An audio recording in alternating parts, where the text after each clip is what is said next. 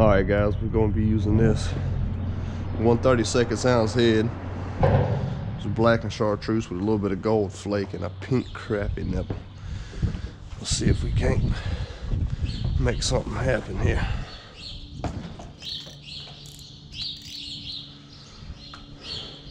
Using a little slab shaker, Mr. Crappie.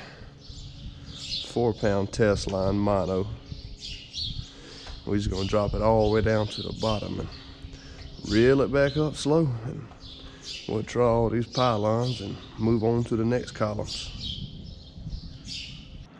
All right, guys.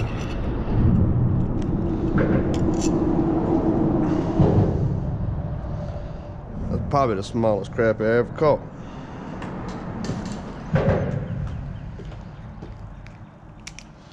He was down there pretty deep. Pretty little guy. Let's let him go. Alright guys, finally got something with a little decent size to him. Probably 10 inches, 9.5 inches or so. First drop at this new column. But and he swallowed it.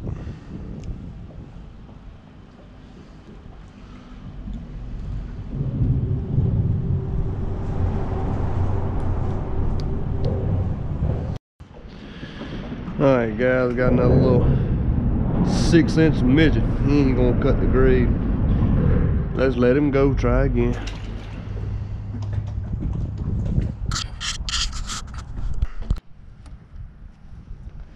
So what's going on guys? We ended up getting back to the boat ramp, loaded the boat up, about to head to the house. Sorry I couldn't get all the actual setting the hook on the fish footage. They just so much time in between of when I was catching them that my camera would have died before I could even show you a fish. We ended up getting about 12 of them, and I didn't even get all of them on camera. They was mainly undersized. I didn't want to bore you with it, but we did get what we came for. One decent size one and one a little bit smaller one. That way I kind of wanted just to show y'all two ways of how I clean and cook my fish, two different ways. So but anyway, y'all stay tuned. I'm gonna finish loading this up and we'll catch y'all guys at the house. All right guys, we made it back to the house. We're gonna clean these fish. I'm gonna do it 3 different ways and we're gonna cook them and find out which way is better. But y'all stand by and let's get to cleaning these fish. We're gonna do this big one first. So all you're gonna do is cut up, and you wanna cut up into the head whenever you do it, and go angle your knife in with the scales. That way you ain't trying to cut the scale. So we're gonna do it just like this and follow this backbone all the way down.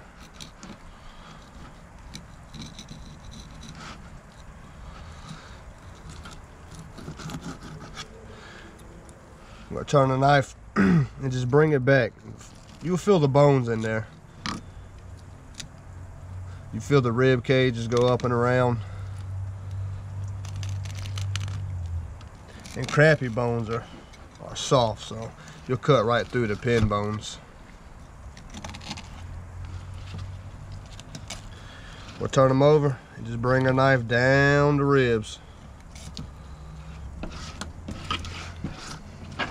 Now I like to leave it on there. That way it helps you hold it. It's kind of hard to hold it with your fingers when it's slimy.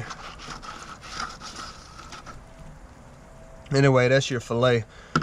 Right here in the middle, you got just a touch of pin bones you want to cut out.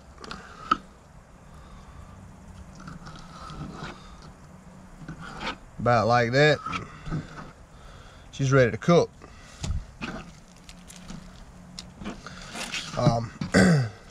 This little one, what you want to do, we're going to scale it. We're going to cook it whole minus the head. So you turn your knife backwards and we'll just get the scaling.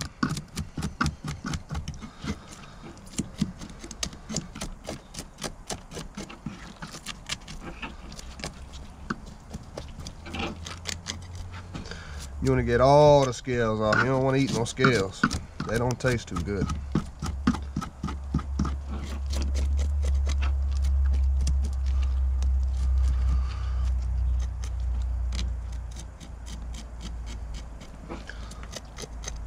Then what you can do, it helps with crappie, and this is about the only fish it works with.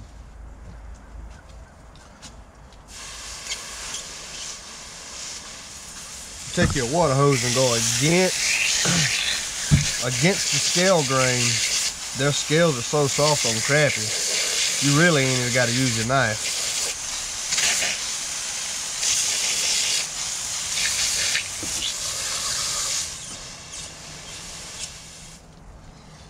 After you do that there, we're just gonna cut the head off. Like I said, there's a little bit of meat up here on top of the head, so angle your knife in. Cut it like that. Cut here. Just reach in there and get all the guts out. I don't know about y'all, but I don't like guts in my fish, so I get them on out of there. And that's just ready to be fried whole. And the best part, I think, is the tail. There's other fish over here, the other side. What I was going to show y'all, my other favorite way to eat it. Get the scales off of him.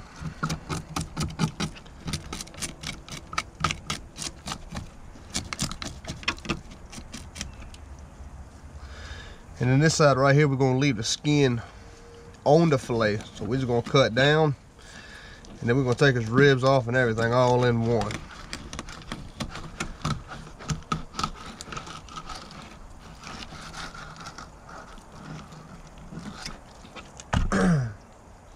So then you got the skin on, but it don't have any scales on it. You just take the rib cage here, since we went through the ribs, and we're just going to cut that out. No way. So anyway, we get this one. It's boneless, but it has the skin on it, and you'll see when we fry it how this curls up. I think it's much better. There we go. So we got the tail, the whole fish with the tail, gutted and scaled. A fillet with no skin, boneless, and then we got a fillet with skin. So we get all this cleaned up, go inside and see which way the best way is to have crappie. But we'll catch y'all in the kitchen. Stay tuned. All right, guys, made it back inside. We already got our fish going. Only thing I did was took a Ziploc bag, then I added a little bit of this Everglades all-purpose breader. And if you use this, don't put any salt, any pepper. It's got all the seasonings you need. You can find it at Publix. But we got all the fish in here. It's been about halfway. About 3.5 minutes or so. We'll go ahead and flip them.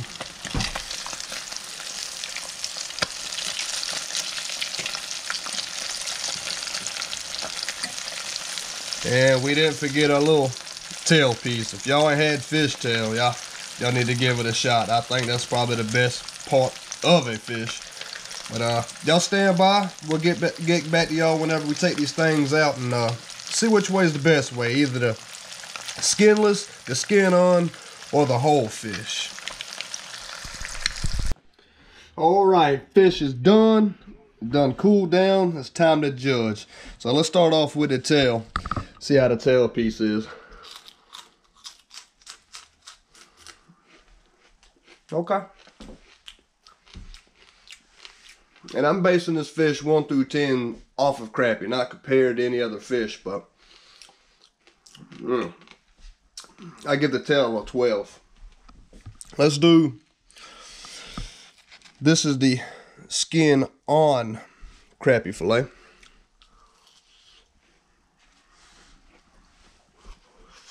Still a little hot. Oh. Okay.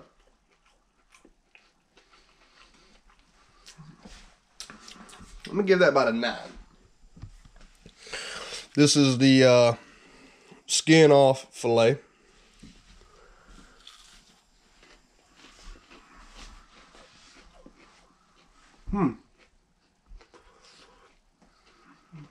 Okay. I don't think it is as good, but it's still pretty good. I'll be at like an 8 on that one. And for the bone-in one, I don't think it's really kid friendly, but to eat this one, it's got a bunch of bones, but it makes it easier. if you pull this top dorsal fin, all the bones come out like that. You can take your fork and go down one side, and you'll see the spine bones. Then it just pulls away.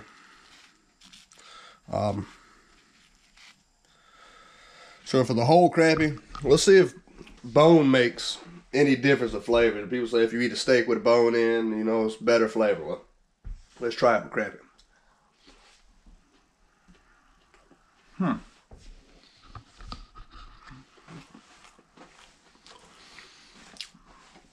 Still not bad, but for some reason, and it was cooked a little longer than the other pieces of fish, just because it was thicker piece, you know, I want to get center done. But the meat seemed a little bit more mushier to me.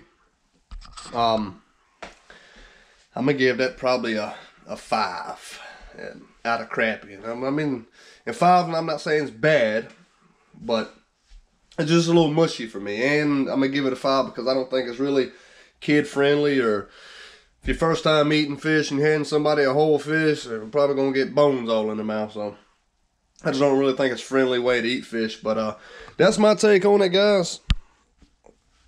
Out of the whole fish, the fillet with no skin and the fillet with skin, I'm gonna have to give the fillet with skin, judging just the meat, not the tail, probably my favorite.